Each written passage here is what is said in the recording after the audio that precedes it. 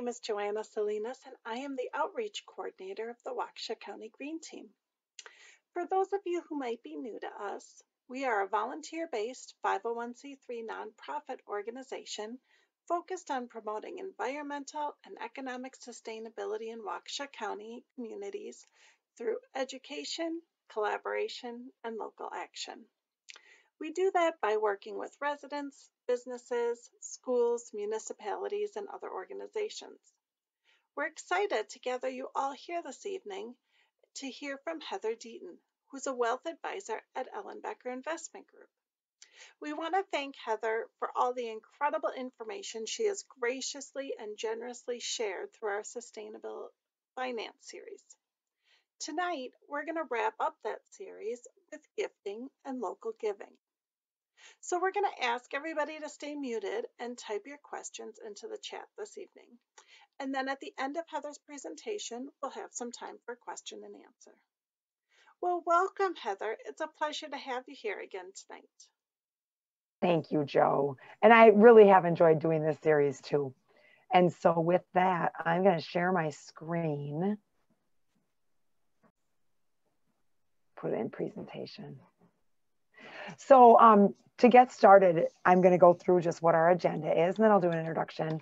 We'll talk through gifts that sustain, talk a little bit about the different logos and labels, also talk about some resources on where to find more information. And then again, like Joe said, we can talk through any of the questions that people have if you want to type them in the chat. I'll try to keep it a pretty decent pace. And Joe, anytime I'm going like too slow, which is probably more likely than me going too fast, then you just can chime in and just speed me up then too. Will do. So to tell you a little bit about myself, so I've got a kind of a collage here. I am a wealth advisor with Ellenbecker Investment Group. I've been with our firm for about 4 years. We work with individuals and families and small businesses on comprehensive financial planning. So really, listening, helping people figure out what their goals are and more importantly, how they're going to get there. I like to meet someone where they're at and find out where they want to be and help them get there and make all the different moves and shifts and tricks and turns along the way that it takes to stay on a path that we know is always going to change. Couple images here are certifications that I hold. I am a certified financial planner. All of us at Ellenbecker who are advisors do hold their CFP, and that's a rigorous set of coursework and a challenging board exam plus continuing education credits. And also earlier this year, I achieved my CSRIC, which is my Chartered Social Responsible Impact Investing Counselor designation. And so I got to really dig in, learn a lot of the history of sustainable investing, strategies on how to incorporate it into client portfolios with them to achieve their goals and really align with their value system. I've got a couple pictures here. There's a picture of my husband and I. We've been married like 20 years. We celebrated that during COVID, which meant not a lot of anything that we did, but it was still a note to mark. Then we have 2 sons that are in high school as well. They're learning in a hybrid model now for anybody who's wanting to know how different school districts are doing it. We are in like 2 days in and 2 days at home, and then 1 day like off.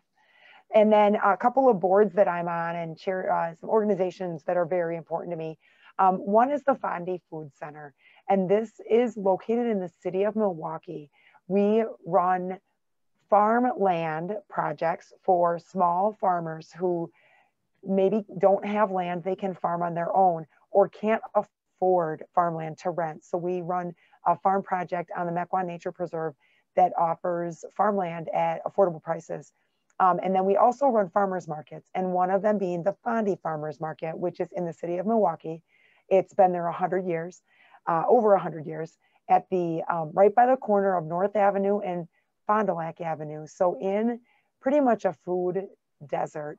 And so we provide a market for shoppers and neighbors and anyone to go and get really great produce and locally produced goods, and made by small batch producers. And then again, a lot of our farmers from the farm sell their produce there. And it's a great, wonderful place. We also provide market match dollars for food assistance benefits like SNAP benefits and Quest cards. The other icon in the lower corner there, that is for the Lutheran Campus Ministry. That's another board that I'm on, and it's part of the ELCA Synod, the Greater Milwaukee Synod. And we have a presence at the Marquette campus and at UWM's campus, where we have a pastor that works with students to provide them a welcoming, faith-based place to grow and lean in and be supported by peers in their faith and in their faith journey. So that's just where I spend some of my time.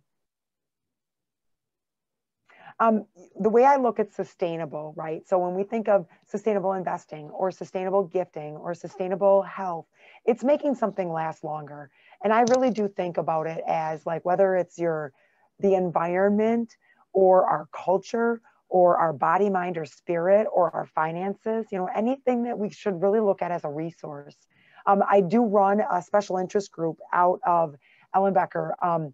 We meet every month on the first Wednesday, and we cover a different topic of sustainability. So this month it was sustainable vehicles, and I had somebody from Renew Wisconsin present on electronic vehicles. Next month in December, I'm going to do a gifting seminar as well. And then we will take January off. And then I'm planning next year a set of topics too. Oops. Okay, so to dig in, when we think about sustainable gifting, if you really think about what shopping has become, and I really think of it as one of my icons there really does say like, beware. We need to think about what it is that we buy for people, especially with Christmas, when I think sometimes it can really feel like competitive, or that it needs to be bigger, better, more. And it really doesn't need to be like that. And to be really mindful of where you spend your dollars. So if you think about Cyber Monday, or Black Friday, those may look different this year. But in general, it is really about getting people to go out and spend on things that they wouldn't normally spend on things they maybe don't normally think they would need, and in reality probably don't really need. If you think about some of the different fashion, like say Old Navy or Forever 21, they have that, it's more of a fast fashion, meaning that the trends change very quickly and it doesn't necessarily last. The quality isn't really there. So you may get something for low cost, but if it's not going to go through the wash more than 7 times, it's really not going to be very sustainable, and then you'll have to be reshopping and refilling again. I have a stack of the Amazon boxes there as a picture. So really being able to think about the shipping involved. I need to admit that I am an Amazon Prime user.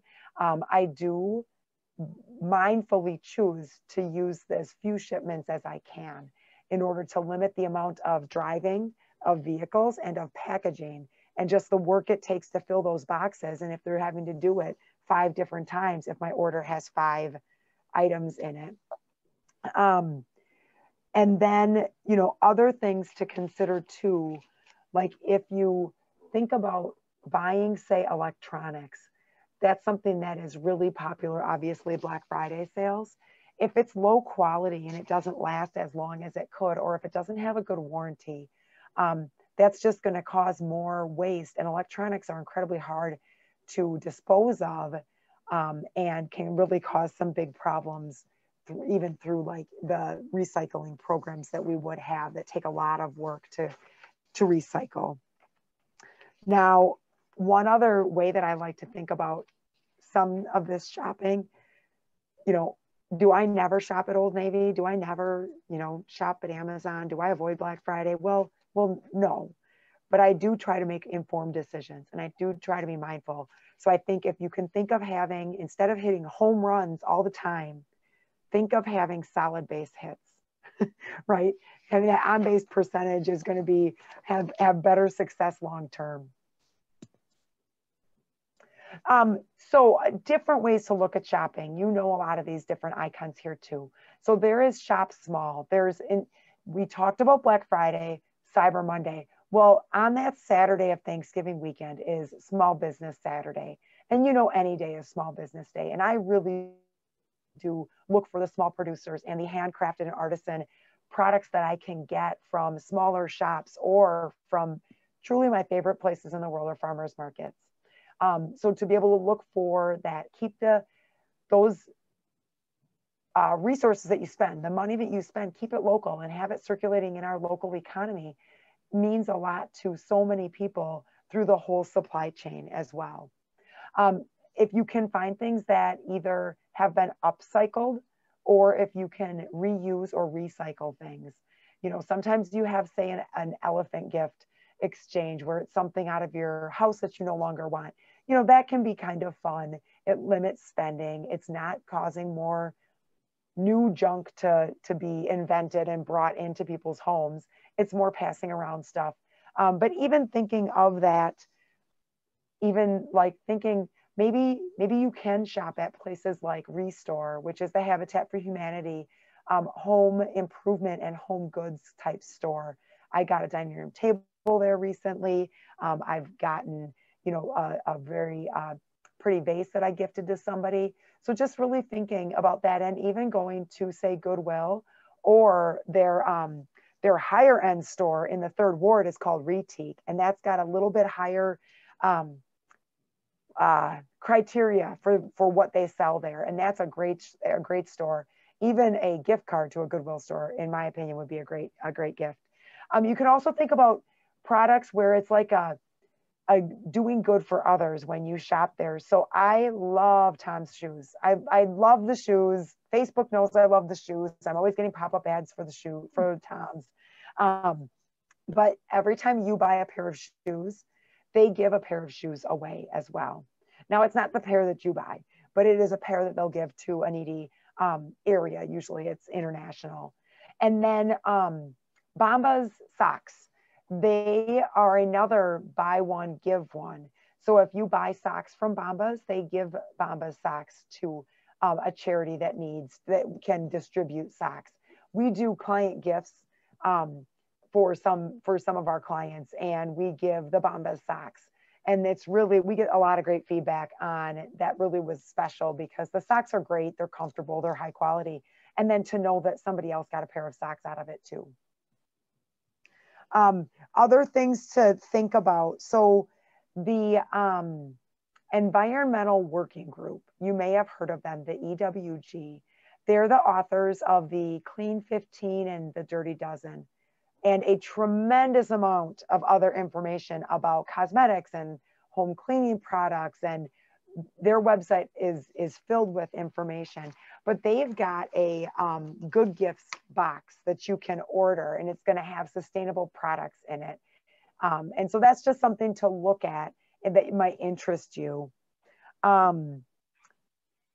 The other thing about gifting too, to bring up, I think makes sense here, is that when we think about the actual act of giving, like Mary Ellen, you said you're going to go drop off presents. You know, it's tomorrow, I think you said, to go drop off birthday presents. You know, when you think about, you put it in a bag or you wrap it prettily, even thinking about what that is. Now, so my family knows, at least my kids and husband, they know that I save tissue paper and I reuse tissue paper. So if we get gifts at our house that have a gift bag with tissue paper in it, the tissue paper gets flattened, folded, and put in the tissue paper reuse bag. And then the same with the gift bag. I've not bought a gift. I don't even know if I have ever purchased a gift bag to gift to someone. There are so many gift bags floating around in this world right now. I don't even know if another one ever needs to get made, if we can take care of them and regift them. I do want to advocate for a fun idea. If you had a group of maybe your family would be interested in something like this, I say we should start wearing it like a badge of honor and actually marking with a Sharpie on the bottom of the bag how many times it's been reused. I think that would be really a fun thing if you had people interested in that. At my house here too, when my family gives me any gifts, they know to wrap it in something that is either like a reused thing, whether it's newspaper that would normally be recycled or a pillowcase out of the linen closet. I also think of that when I buy gifts for people too. I do actually gift, I have somebody who makes handmade pillowcases, and I like to gift those each year. I always think that's kind of fun. So if I give another gift, I wrap it inside that pillowcase, or a pretty dish towel, or, you know, cloth, a set of cloth napkins, if you can find something, a fun way to use those. So just kind of thinking about it that way too. Let me see, how do I move? Then there's philanthropic gifts. So some things to think about.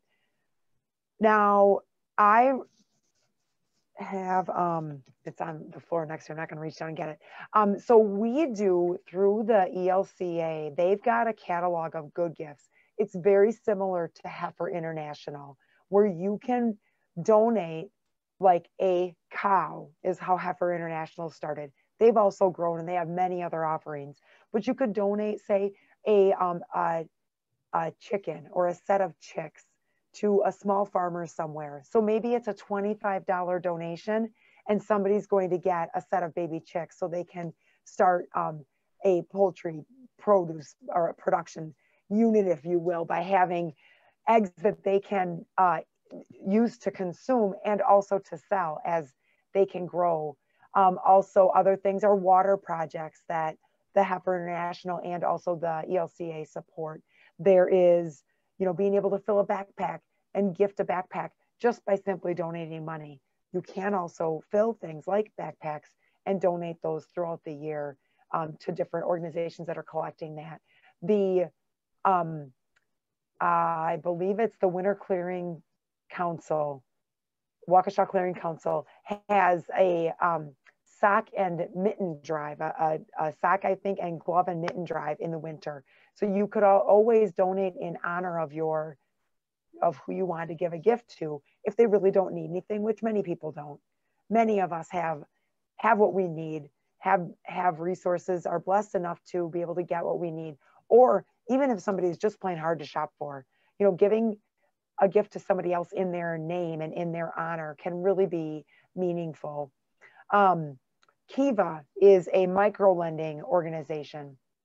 So what that means is you put in, say, $25 is, I think, the minimum, or maybe you do $100 or $1,000. Then you can choose people that have signed up to get a micro loan. So maybe an entrepreneur, say somewhere in, say, Tanzania, they want to improve their convenience shop. And so they're looking for a loan of, say, $3,000. It's going to be hard for them to find one person to lend them $3,000. But if they could get many people to loan them $50, they could actually get to $5,000 or to the $3,000. Then they would pay you back over time. It goes back into your Kiva account, which then you can relend again. So we do this as a family, and we have also gifted this before too. We've gifted Kiva funds to my sister-in-law, who then she got to decide who that got lent to. And then they continued to build as well by adding more and then also relending the interest that the lendee paid back.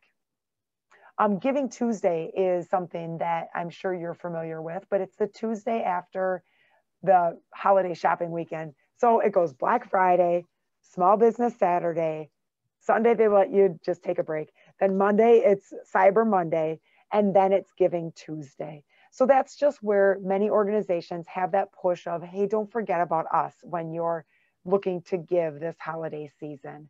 So you'll get a lot of emails that day. There may be matching donations provided for that organization that day. So it's just something to pay a little bit closer attention to.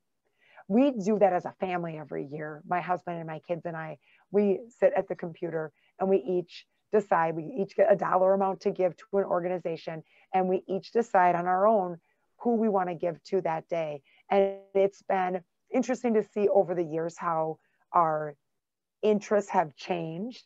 And for my kids, that's even more important for us to be able to see how their interests have changed. So if you can involve your families that in learning what is important to them, the relationship just only deepens. And and it really can be fulfilling.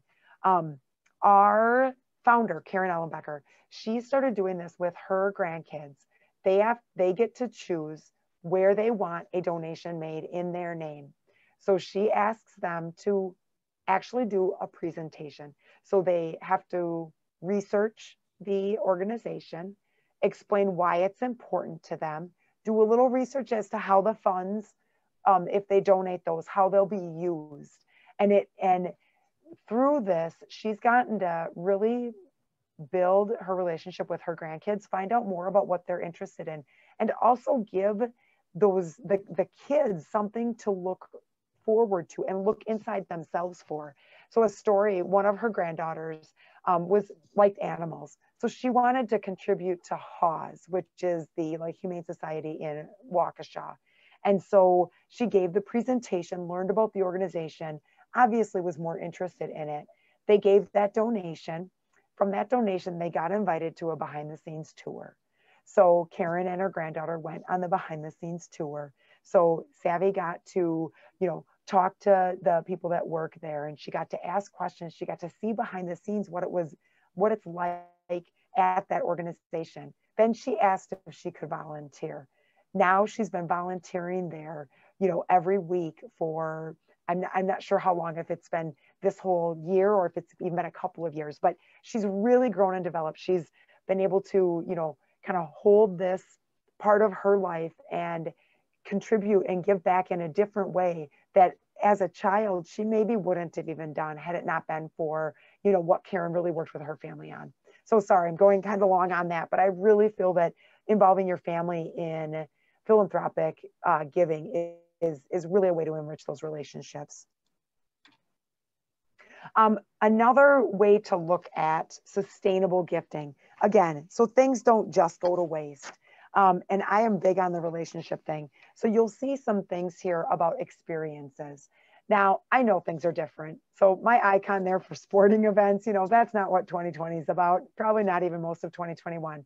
But in theory, thinking whether it's play tickets or if it is, and going as a family to experience it together, a day at the zoo or a day at the art museum, or even gifting memberships to those types of places, whether it's the public museum or the children's museum, which is actually coming together, the art museum and the Waukesha County Zoo. If you can do gift memberships, and then you could know that your family is going to go and experience that on their own throughout the year, can be really impactful as well. Some different services, like maybe it's somebody who just really needs some help with, say, snow shoveling or Merry Maids. You can give gift cards to a cleaning service if that's going to be something that's helpful to your family.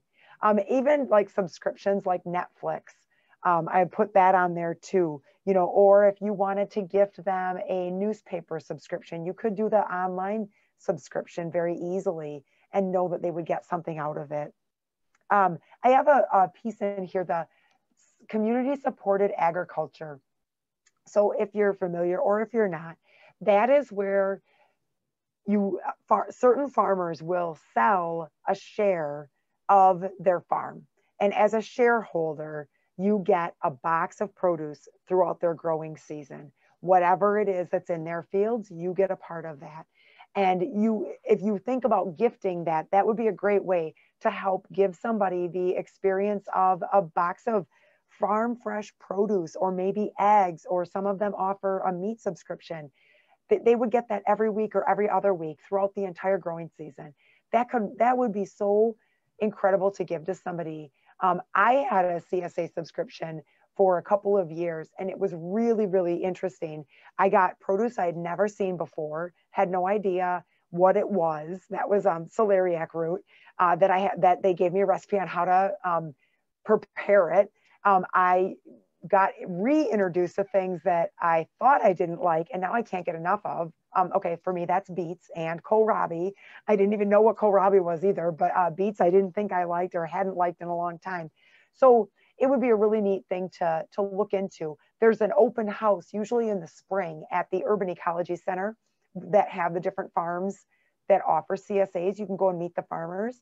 And then also look for Farm Fresh Atlas that gets produced in the spring as well. And that's a great online resource. And also it's in a printed form where it'll tell you all the different farms, all the different farmers markets, all the different CSAs, that community supported agriculture, all in just one place all around the state.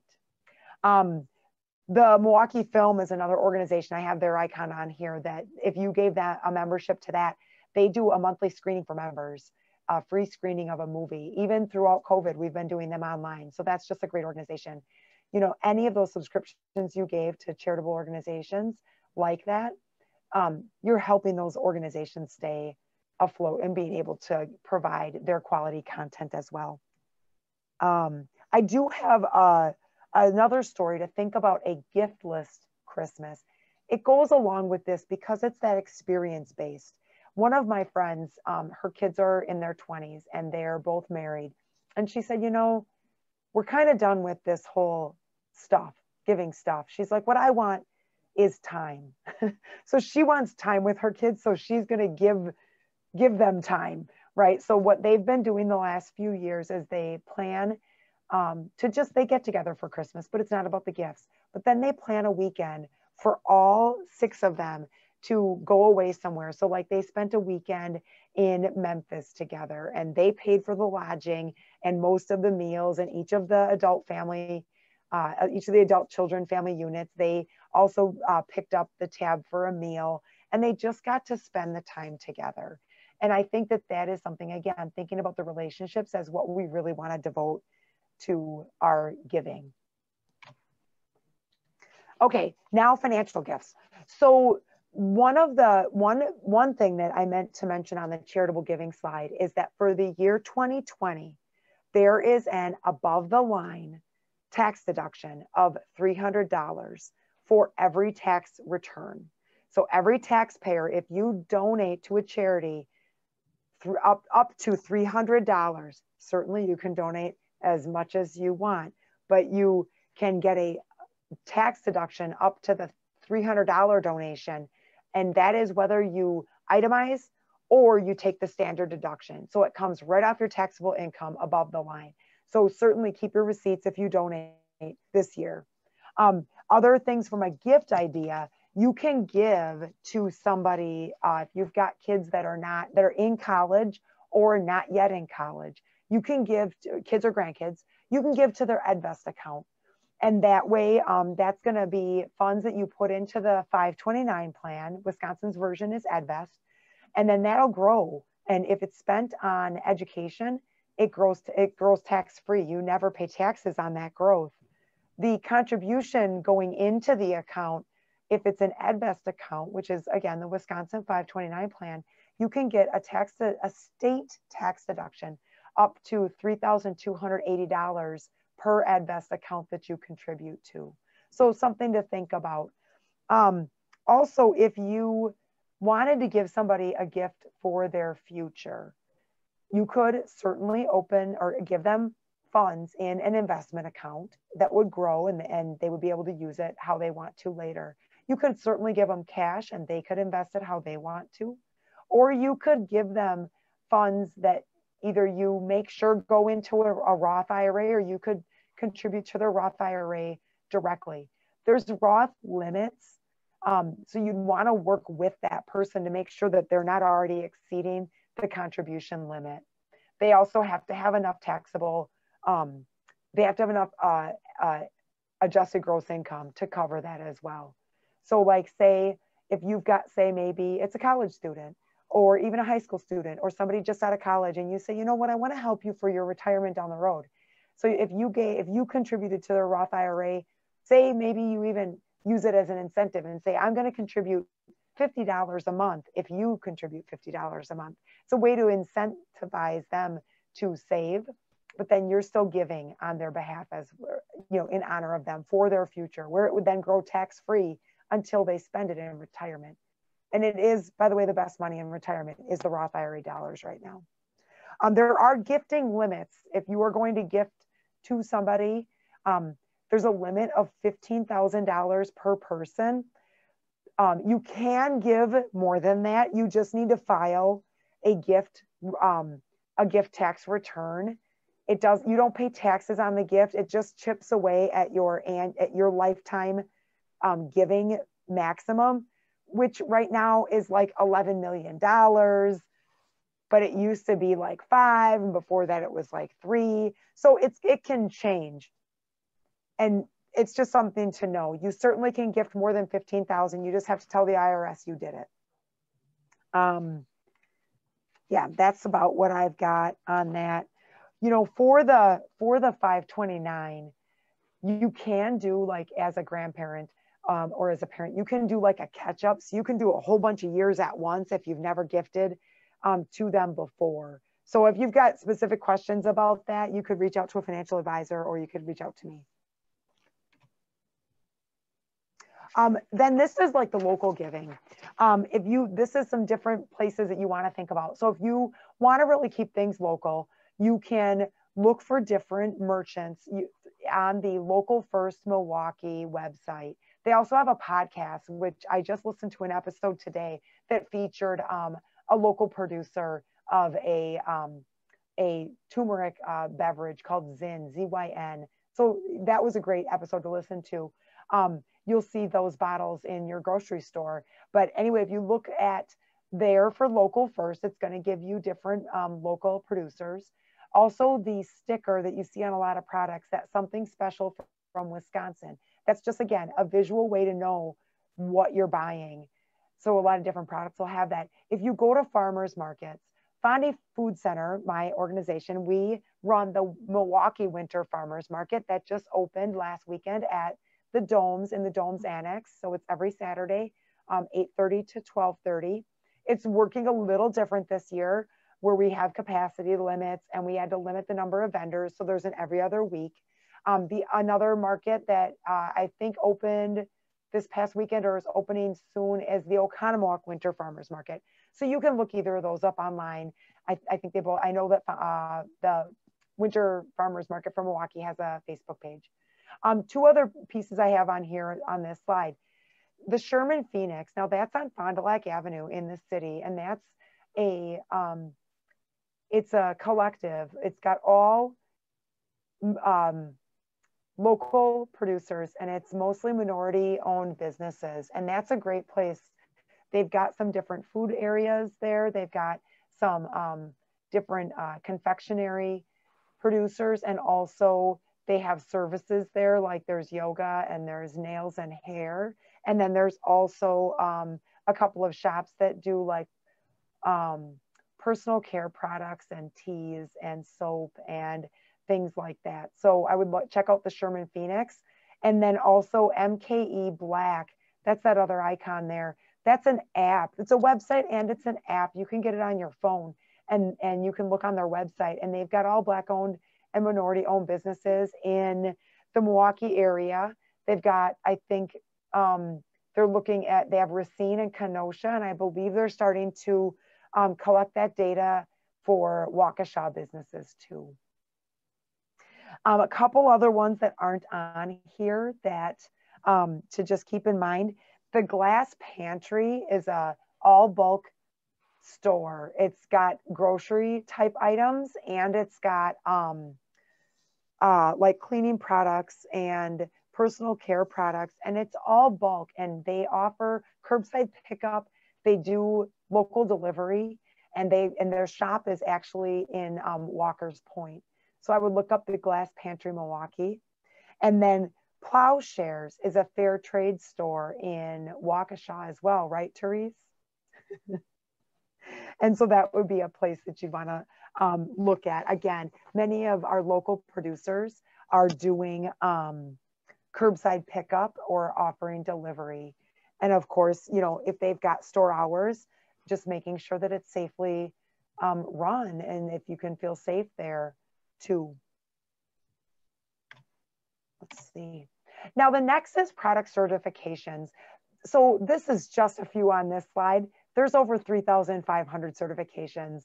I know that there's many different things. There's a certification for almost everything, but a few that I like to look at is, for one, the fair trade, to just making sure that whatever you're getting, and that's like what Plowshares focuses on, is fair trade products. just meaning that the producers from around the world actually are fairly compensated and that they have fair employment practices in those in their production and sales, and that they're getting actually what they deserve. 1% for the planet. Now that's if a company chooses to donate 1% of their profits and their revenue to doing good for the planet. Certified B Corp, that's another favorite of mine. I mentioned that Zinn Beverage, they were just on the Local First podcast that I listened to today. They are a certified B Corporation. There's about 13 of the 3,000 or more certified B Corps in the world. 13 of them are in Wisconsin. And I believe that that my number is outdated. I think it might even be 15. I know there was a couple more that were looking into that. That's really where it looks for profit, people, planet. So it's doing good with the money that they earn, making sure that they take care of people and treat them well, and that they watch out for the planet. So again, that's a pretty rigorous certification to go through. One that leads to that in a way is the Green Masters program. So that's run by the Wisconsin Sustainable Business Council. And that is where, again, they've got all the different businesses have a different set, or they'd have a set of standards to meet in order to achieve that certification. And then that last one is Leaping Bunny. That just shows that there's many different like logos and icons to be able to look for. And so one way to look those up, and I don't know if it's on my next slide, I got to look at my page. Yeah, I'm going to go to the next one. So if you wanted to know more about a few different things and kind of getting into the resources here, that for all those different certifications, the more than 3,500 certifications that there are for products, you could look many of those up on ecolabelindex.com. So that's a great source of information there. And then Good Guide is another source of information. That's a team of scientists that analyze product ingredients and regulations for more than like 75,000 personal care, cosmetic and household products. And, you know, when you think about gifting, you know, lotion baskets, or you think about gifting cosmetics, or, you know, maybe it's a pamper yourself type of basket you want to put together for somebody that you want to give a gift to. It'd be great to understand what it is you're actually buying and what they're actually putting on their body, and what that's doing to the environment, and, you know, what it's doing to the supply chain, and even the employment practices and safety for the workers. And then that EWG.org, that's that environmental working group, which, you know, my favorite thing that they do is the Clean 15 and the Dirty Dozen. But that's just kind of my thing. But there's a lot of other guides they have out there. Two other things I listed here is Charity Navigator.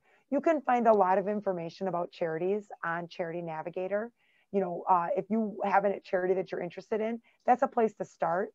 You could also go to that charity's website. They should have their annual report listed. You can find their Form 990, I believe, is on Charity Navigator. That's an IRS form that's required. And most organizations do have to go through regular audit. So you can find their audit results on that Form 992. And then Volunteer Match, something I didn't talk a lot about, kind of in the experiences and how you want to spend time with your family.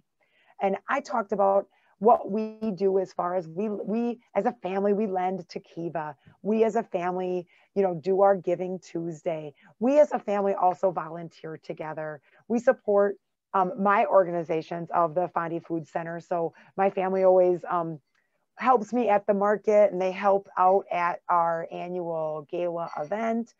They also have helped out with my Lutheran Campus Ministry event. But even throughout, like, say, the Christmas season, we do volunteer as a family. In the past, we've rang bells for Salvation Army. We have also gone with our church to sing Christmas carols at a retirement community. And we are not good singers, but to be able to go and sing along with the residents at the retirement community was really a lot of fun. So that would be something to think about. Again, that kind of gifting time and gifting the experience and bringing your family along for it. And then that's the end of my prepared presentation. I do have my contact information out here. If you want to jot that down, I know Joe will probably provide that. If you've got questions that we don't get to tonight, you can contact me directly anytime. Well, this was super fantastic. Thank you so much, Heather. So this is the first presentation where we have 0 questions in the chat. So I'm just going to open it up and just say, does anyone who's on the call right now have any questions for Heather? I did such a fabulous job. You did. You really covered everything. Yeah, I'm kidding. I guess just one question. Can we run over the thing about gifting again? Specifically gifting cash, that there's a limit to how much you can do per year before you have to report it. How exactly does that work? Well, so it's an honor system, right? So it's the annual, this year's annual gift exclusion, meaning you don't have to report it, is $15,000 a year. Okay. Okay. So let's say somebody wanted to help. Let's say your parents, right? Or a parent, an older parent with adult children wanted to help their child with a down payment on a house, right? And they had funds to give. And they're like, well, we really want to help them. They want this house. We don't want them to pay PMI. We're going to give them 50 grand. Well, they'd have to just make sure that this all works out. So a person can give another person $50,000, or I'm sorry, $15,000 without having to report it. So mom and dad could give daughter and son-in-law each $15,000, and they could end up giving them $60,000 without having to report it. So there's, you know what I'm saying? So like, even if you wanted to give, so you just kind of have to plan it out and think. If you wanted to help somebody do something, right? If so that's that gift, that annual gift exclusion. If you were like, I want to give my sister $20,000, and it's a 1-to-1, right? You're over the annual gift exclusion. So a couple things you could do. You could say, well, give her 15 now and give her 5,000 on January 1st. It's the next year, right? If you're like, nope, she needs 20 right now. This is the gift you want to give. Then you do the required reporting, and you've started your tally against your $11 million lifetime gift exclusion. You've chipped away at 5,000 of it. The better thing to do is to try to just work with the dates on the calendar.